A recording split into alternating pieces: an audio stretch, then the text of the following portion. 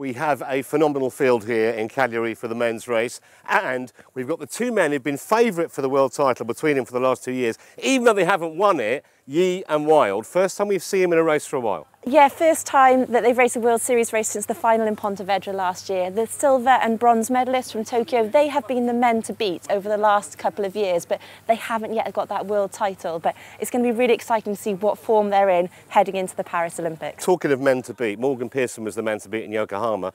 Really quick run, but we've seen from him before he can be a bit in and out. You just don't know what you're going to get. You don't know what you're going to get with Pearson. He was phenomenal in Yokohama, fastest run of the day, an incredible all-round performance, but he does have that inconsistency. So Are we going to see him have that winning performance, or is he going to come 50th? And a quick word about the French. We've got Koenig's, sadly, that injury in Yokohama. So now Vincent Luis, there may be a way for him to get to the games that didn't seem to exist a year ago. I know, it's been thrown wide open by that crash in Yokohama, and it's really competitive amongst those French men. They've got to go out there and prove themselves at these races to get themselves on the team to Paris. It's the last Olympic qualification race. It's not just the finishing line behind us, it's a line in the sand for some of these athletes and their Paris ambitions. So away they go, 60 men. It is a seriously strong field here. And I can tell you the weather has taken a turn for the worse. Much choppier for the men in the Med than it was for the women earlier. Max Stapley is the early leader. Won a World Cup race in Chengdu recently. Morgan Pearson prominent in the early stages of this second lap. And also Gonzalez of Spain is right there too. Question is, how much separation is there at the front, and what will that translate to in terms of number of men on a bike breakaway? Gonzalez is first out, then Crociani. Lacour is there, big race for him. Pearson also, just a few seconds back. So a great swim for the Spaniard. Now, what's his transition like? Oh, pretty good. Lacour is away. Well, he's 10 seconds down the road, but he's going to wait for the cavalry, I think. 24 men in this leading group. And some big names too. There are the chasers. They're the ones who've missed it. But up front, it's single file, and that tells you they are seriously shifting. Might not be 24 for long, especially in this weather. Blumenfeld on the front now. 4 laps to go. Hayden Wild loves to attack on the bike, and we are down to just 18 men now. Morgan Pearson riding with Crociani. He was spat out the back a few laps ago. So about to get out of the shoes with a 10k run ahead of them, and you'd have to think Yi and Wild will be the big two favourites here. Wild just slightly slower than Yi in transition, but nothing between them really. Dickinson is in between. There goes Louis and Berger. And already, the big two are out front. Chunga Lehmann is currently chasing them in third place, the Hungarian. He's got a gap as well. Well, how many battles have we seen down the year between these two? Meanwhile, Lacour needs 6th place. He's currently 7th. One more spot will get him to Paris if he can move up. Yi finally has laid down the gauntlet, and it looks like he may have first run here on Hayden Wild. Wild is trying to stay with him, but Yi has a gap eventually. He's broken the Kiwi. He absolutely owns Cagliari, Alex Yi. 3 wins out of 3 in Sardinia. Yi wins. Wild is a gallant second. And Lacour is now in 6th place. If he stays there, he'll be at a home Olympics. Massive. Lehmann, what a performance. First ever medal at this level for the Hungarian. He claims bronze. And we look further back to just double check. Yes, Lacour is in 6th. And he is going to be in Paris. Oh, what a finish. Yeah, you see the arm pump there from Pierre Lacour. That 6th means he's confirmed his spot. He's going to be going to the Paris Olympics. Charles Paquet in 7th position. Luke Willian with an incredible run again. He ran his way back up to that group. 8th place. It's going to be 9th place for Vincent Luis. 2nd, 9th place. I think he was 9th in Yokohama as well. Jonas Schomburg kind of getting a top 10 mean, the amount of racing he's done, 2 World Cup podiums, top 10 here. I mean, he's had an amazing kind of few months, and that's got him definitely then got him that third spot in the German Olympic team. Here we go, sprint now for 11th position.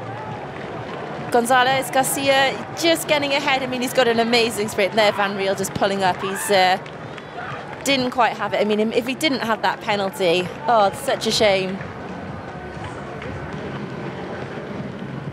See Hugo Milner coming down there. So he's had an incredible run. I mean, he was in that second pack that was over 2 minutes down.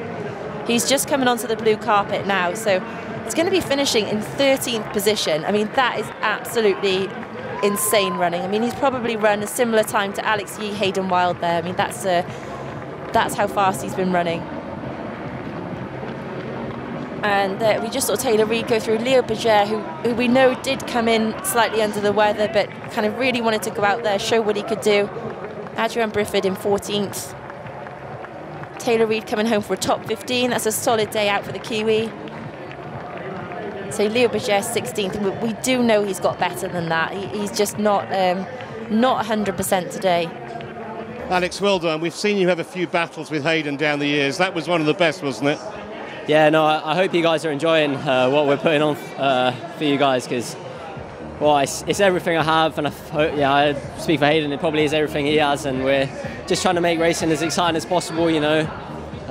So yeah, I hope you're enjoying, and yeah, I hope it carries on for the rest of the year. Was it always the plan, similar to last year actually, where you went what 300-400 meters from the end?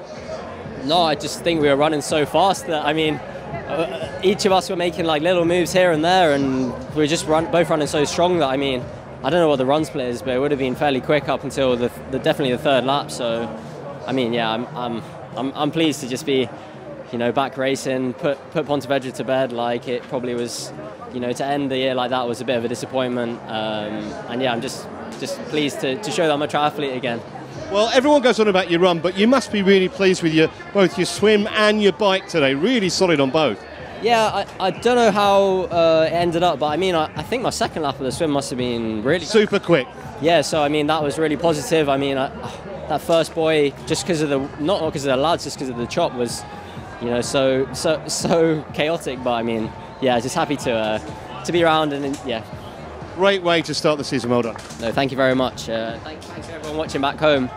Hayden, you've had so many tight battles with Alex. That was another one. I mean, do you get frustrated, or do you just enjoy racing with him? Oh no, it's a great time. Like I think when I talked to you a couple of days ago, I didn't really care where I came, but it was all about the swim. And hey, I came out of the front pack today, and that was fantastic. So really happy about that. And I was closer this time last year. So yeah, getting closer and closer, which is really like positive. And I know what I need to work on for the next race.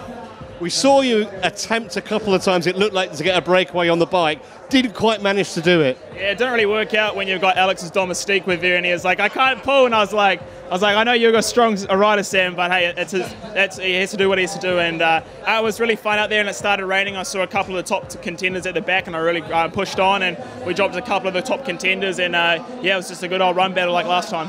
And a great tune-up, really. I mean, the Olympics only 2 months away now.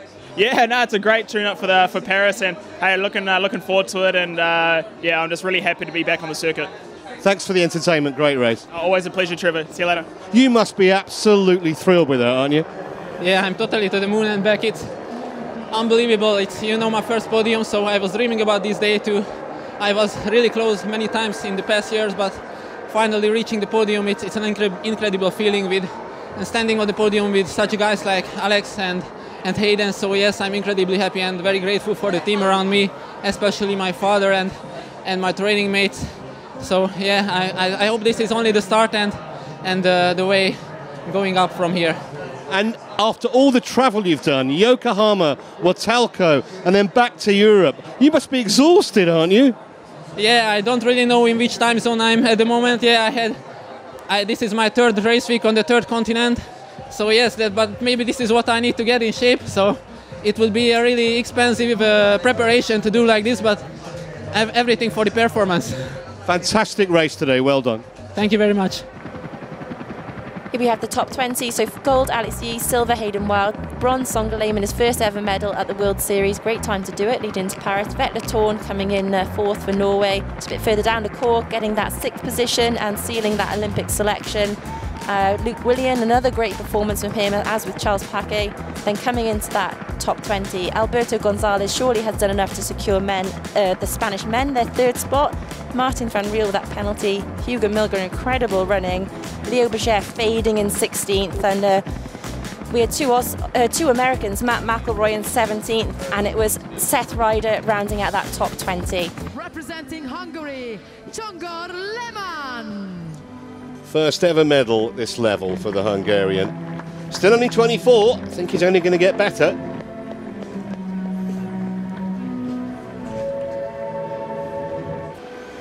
Now the silver for Wild.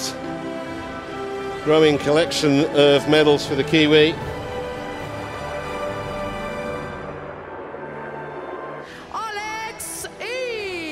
I think that's 7 World Triathlon Championship Series wins for Yi.